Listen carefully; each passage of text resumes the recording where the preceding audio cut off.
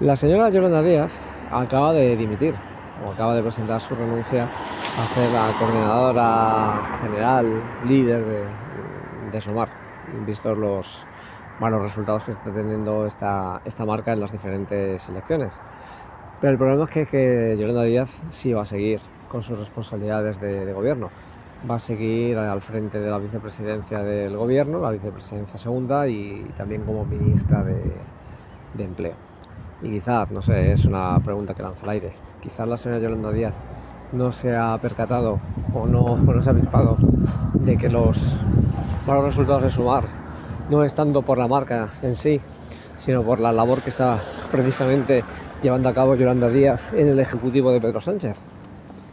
Estoy convencido de que ella es consciente de que a Sumar se la está castigando en las urnas y que se está llevando varapalo tras varapalo precisamente por estar Yolanda Díaz en el gobierno, por su labor que es infinitamente mejorable.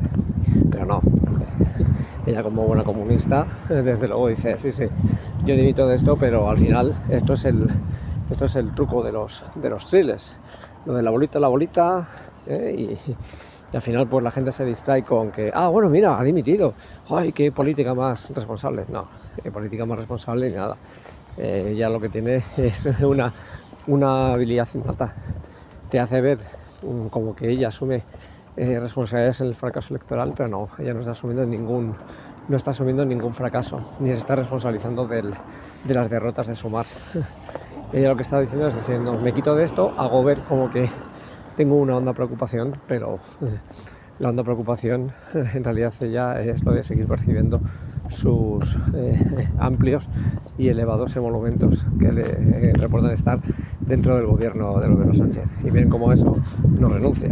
Si tan convencida estás de que lo estás haciendo mal, lo primero que haces precisamente no es renunciar a tus cargos en Sumar, sino precisamente lo que haces es renunciar a tus cargos en el gobierno de España.